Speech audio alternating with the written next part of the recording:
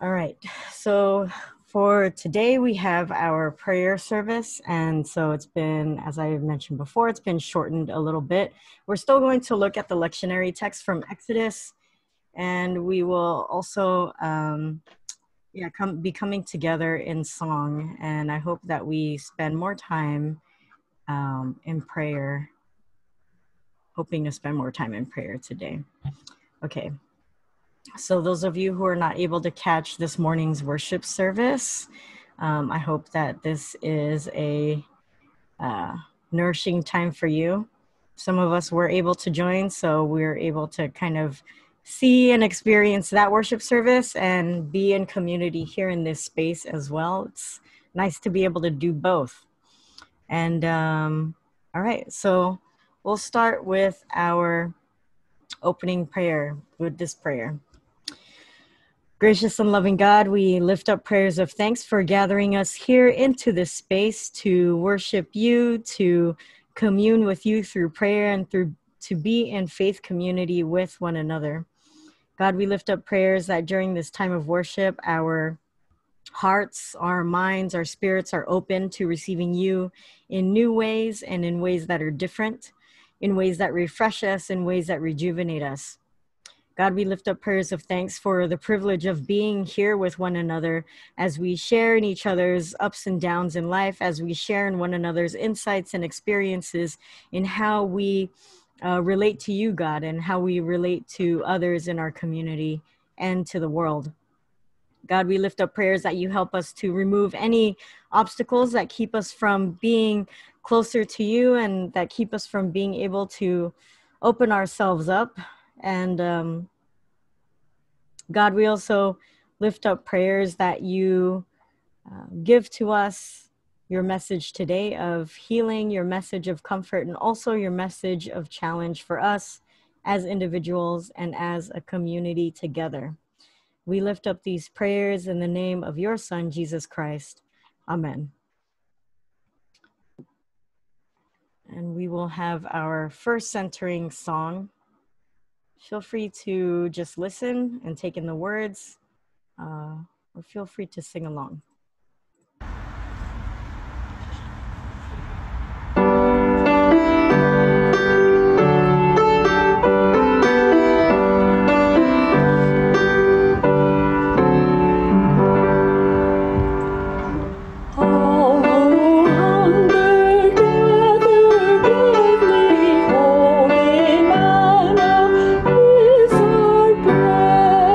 Come from wilderness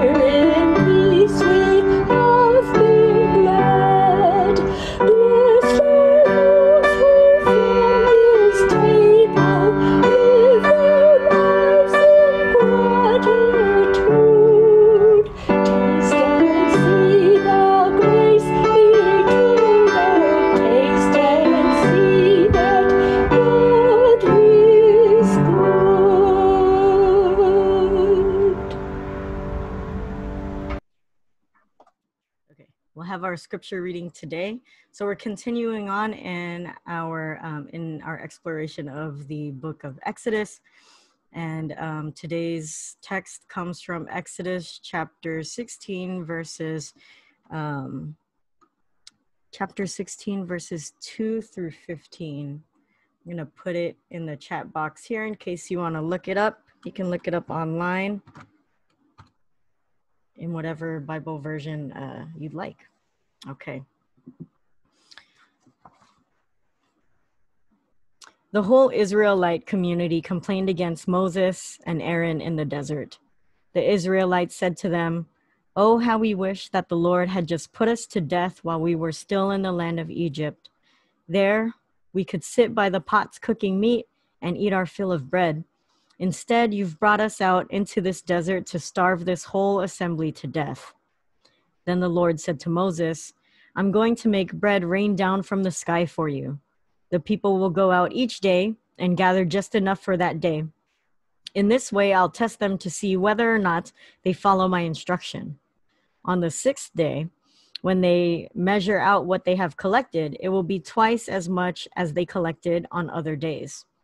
So Moses and Aaron said to the Israelites, "This evening you will know that it was the Lord who brought you out of the land of Egypt, and in the morning you will see the Lord's glorious presence, because your complaints against the Lord have been heard. Who are we? Why blame us?" Moses continued, "The Lord will give you meat to eat in the evening and your fill of bread in the morning, because the Lord heard the complaints you made against him. Who are we? Your complaints aren't against us, but against the Lord." Then Moses said to Aaron, "Say to the whole Israelite community, 'Come near to the Lord, because he's heard your complaints.'" As Aaron spoke to the whole Israelite community, they turned to look toward the desert, and just then the glorious presence of the Lord appeared in the cloud. The Lord spoke to Moses, "I've heard the complaints of the Israelites. Tell them, at twilight you will eat meat, and in the morning you will have your fill of bread. Then you will know that I am the Lord your God." In the evening, a flock of quail flew down and covered the camp. And in the morning, there was a layer of dew all around the camp. When the layer of dew lifted, there on the desert surface were thin flakes, as thin as frost on the ground. When the Israelites saw it, they said to each other, "What is it?" They didn't know what it was. Moses said to them, "This is the bread that the Lord has given you to eat." Okay. So for our scripture reading today, I hope that we can just share our reflections on this text. For some of you, it's a familiar text, right? Some of you know this story about manna raining down from heaven, coming down from heaven. And this is when we start hearing about the Israelite people and hearing them as complainers, labeling them as people who complain. And so, yeah, while y'all kind of sit with your reflections a little bit, I'm just going to share some things that stood out for me. So usually how I see this text interpreted is that the Israelite people are complaining, right? And that their complaining is evidence of their doubt or their lack of faith. And it also makes me wonder how many Christians out there in the world now, some subconsciously, maybe not even subconsciously, say the same thing about protesters and activists and others who criticize the way things currently are, right? Are there nuances to complaining? When is complaining a hindrance? And when is complaining, quote unquote complaining, when does it help movement occur? So I had that question. I also feel like they have the right to complain because there is literally no food for them, to the point that God has to drop some from the sky. So I found that to be interesting as well. And I've seen some scholars write about this text about, God is constantly giving instructions. And throughout the story of Exodus, we see God instructing the people, and that some scholars say that God is trying to figure out how to be in relationship with the people. And so is trying to establish some rules to make their relationship better or easier to navigate. but we see that that's not the reality. Moses says, "Who are we?" twice. And the repetition in the story points to the oral tradition and the storytelling style of this story. And there's lots of communication happening here. Let me just say the communication. So the Israelites said to Moses and Aaron, right? Then we have the Lord said to Moses. Then we have Moses said to Aaron. Wait, Moses and Aaron said to the Israelites. And then we have Moses said to Aaron. And then we have the Lord spoke to Moses. And then we have the Israelites speaking to each other. And then Moses said to the Israelites. So what's missing here, I see, is that there's not so much communication between God and the Israelites themselves, or vice versa. So that was an interesting point that I saw in this reading. All right, so I'm going to open it up for any reflections, questions, reactions that folks have to this text this afternoon. You know why the Israelites spent 40 years in the desert wandering? So that all these complainers could die off. And all the young, progressive people would be admitted to the land of milk and honey. That's my theory. I see. Is it based in anything that you've seen? No, it makes sense to me.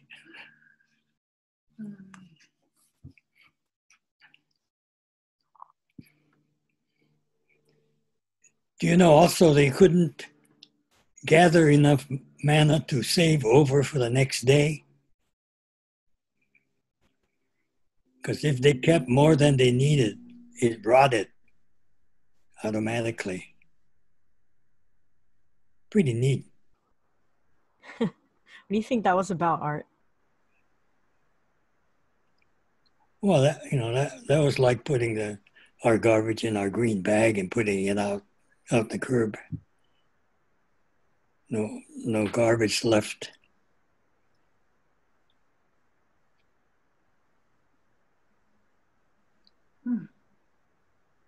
I don't know. That's over my head.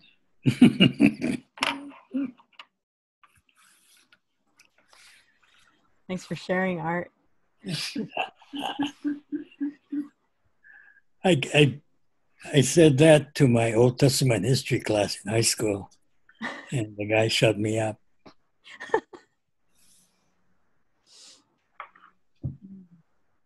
Any other thoughts on this text?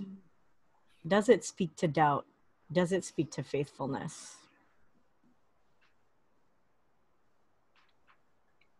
If I were wandering around the desert for 40 years, I'd be pretty mad too. I would be complaining.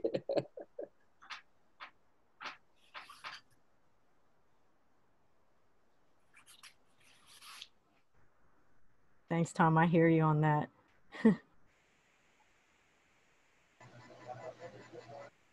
Can you hear me? This is Yes, Michi. Michi. Yeah.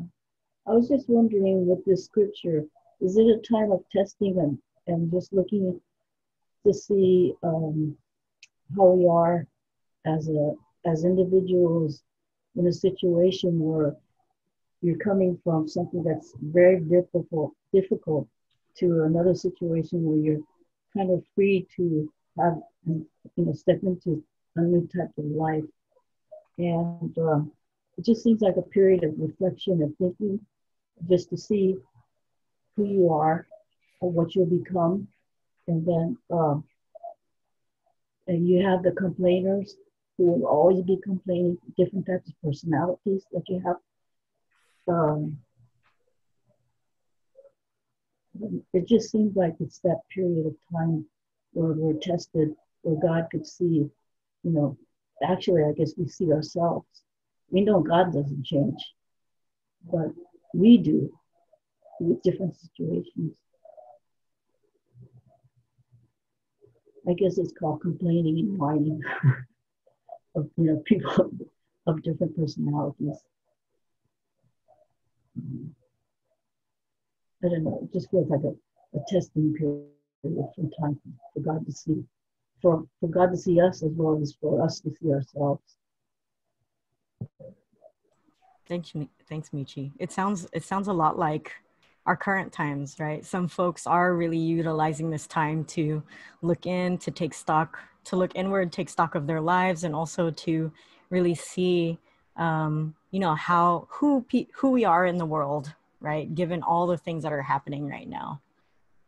Yeah.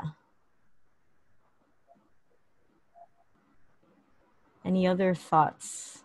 I see in the chat box, there's a question here. Is there a lack of spiritual food in this material society?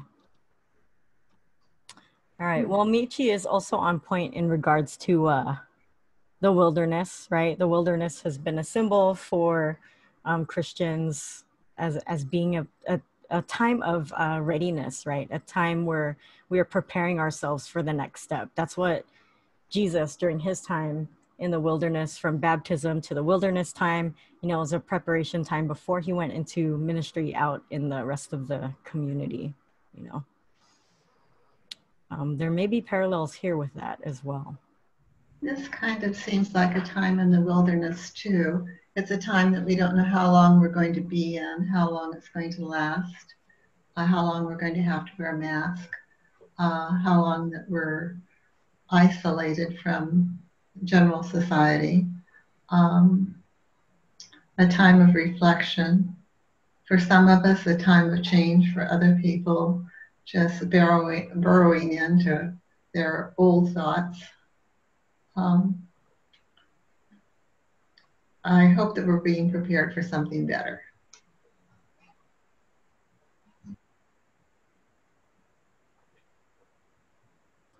Thanks, Anita. All right. Any last thoughts before It'll be better. It'll be better in November, Anita. Much better. We all hope and pray that it will be. Yeah, that's the hope.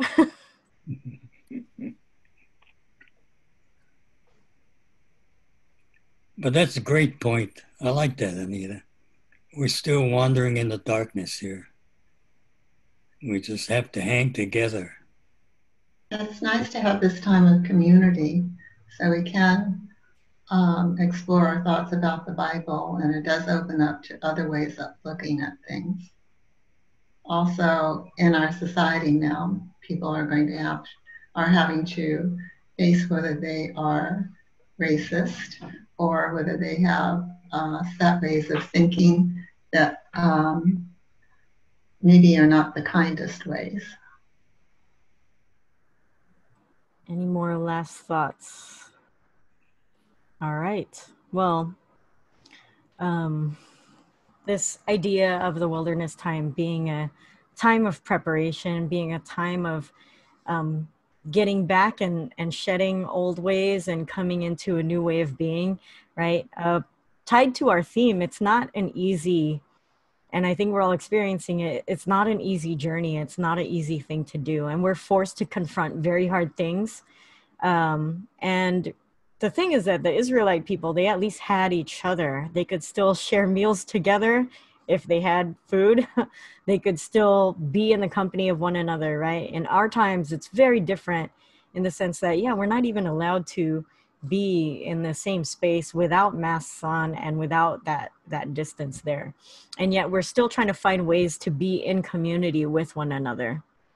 So I'm wondering if, you know, even in the midst of this wilderness with the Israelite people, maybe there is doubt and lack of faith, you know, maybe there is that plays out here.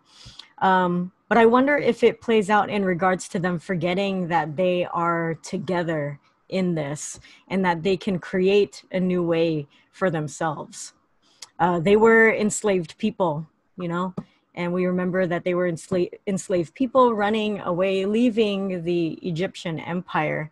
But that also means that Egypt needed them to survive. It wasn't the other way around, you know? And I think that the Israelites forget that in this moment, that they're actually the ones that kept Egypt going. It wasn't the Egyptian empire.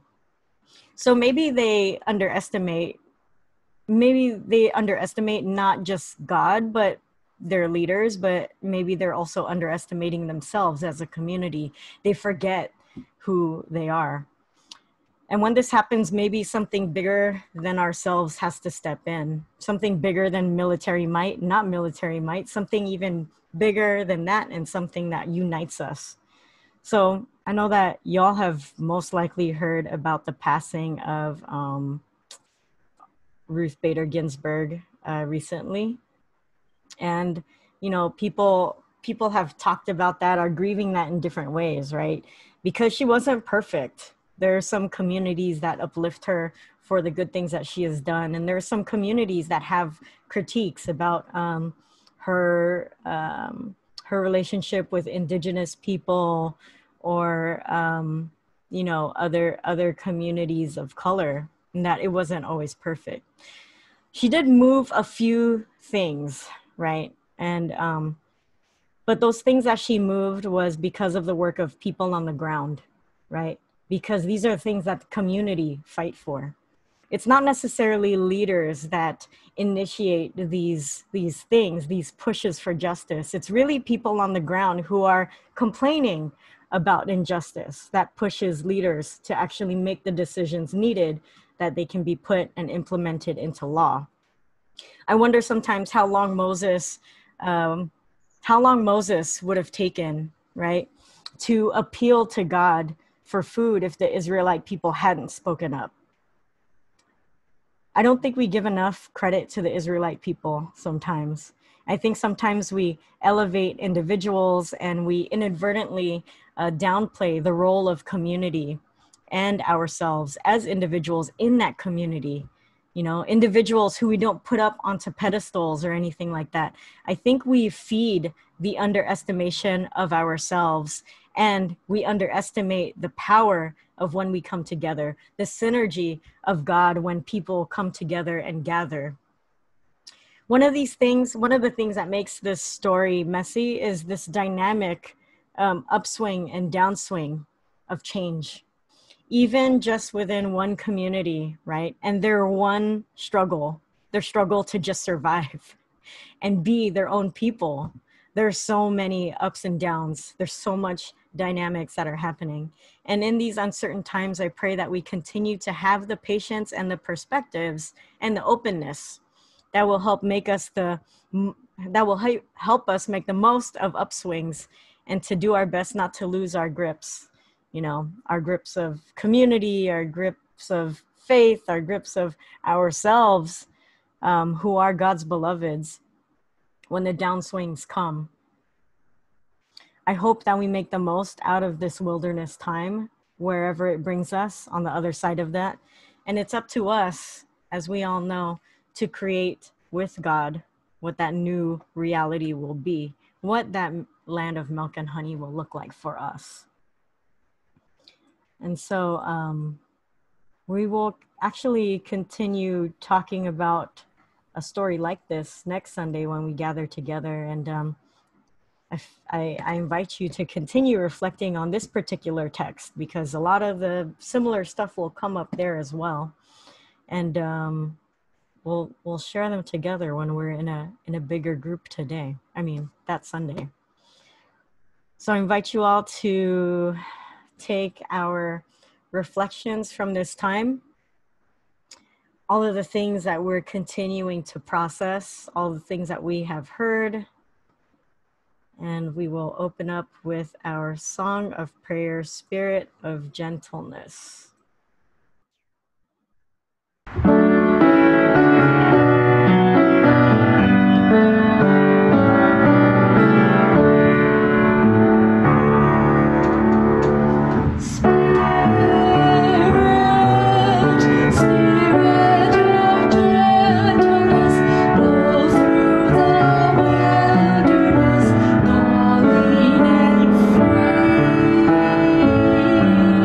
Spirit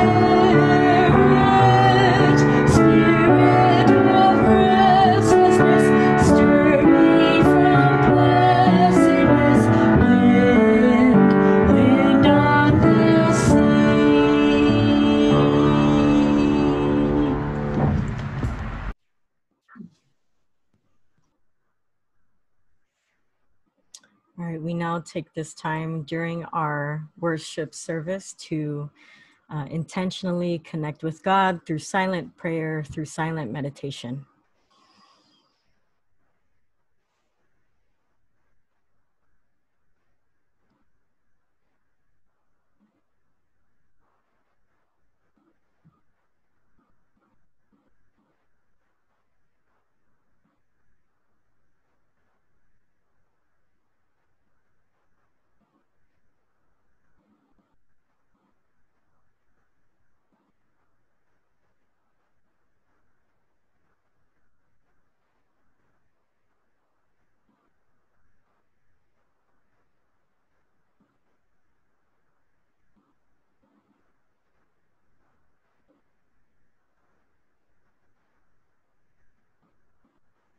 Stepping out of our time of silence, we now open up this space for prayers to be shared aloud before the rest of the community.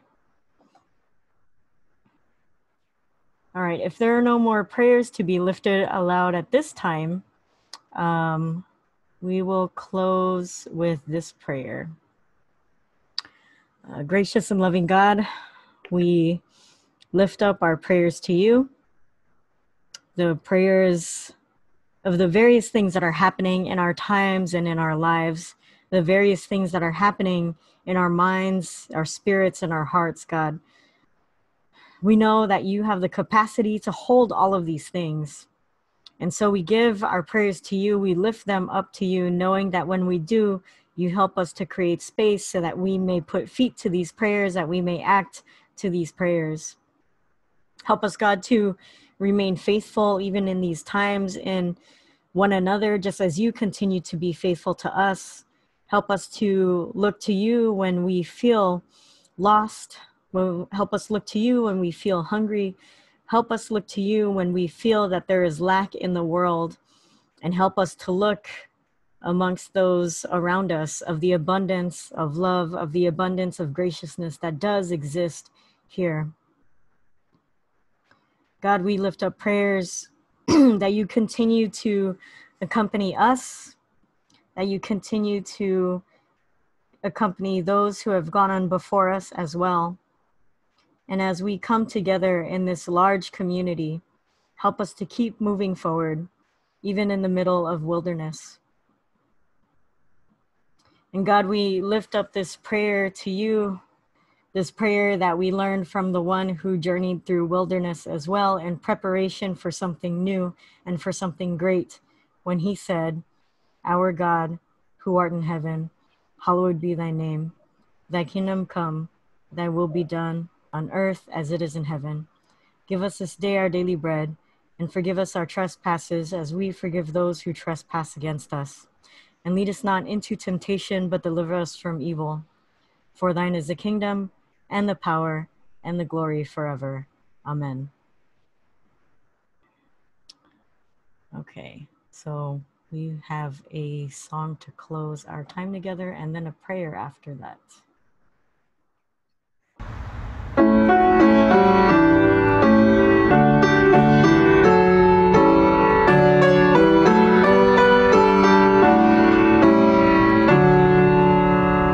Lord, dismiss us with thy blessing. Fill our hearts with joy and peace.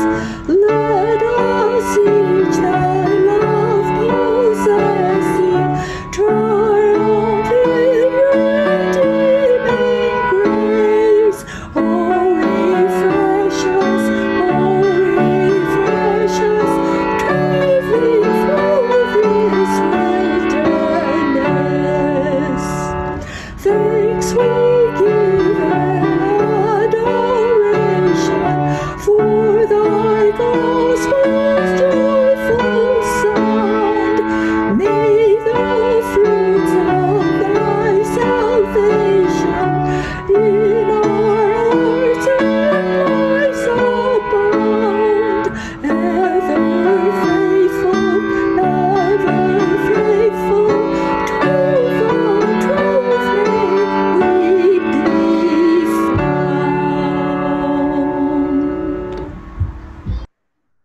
so for our closing prayer, there's prayer from Howard Thurman that I will read for us.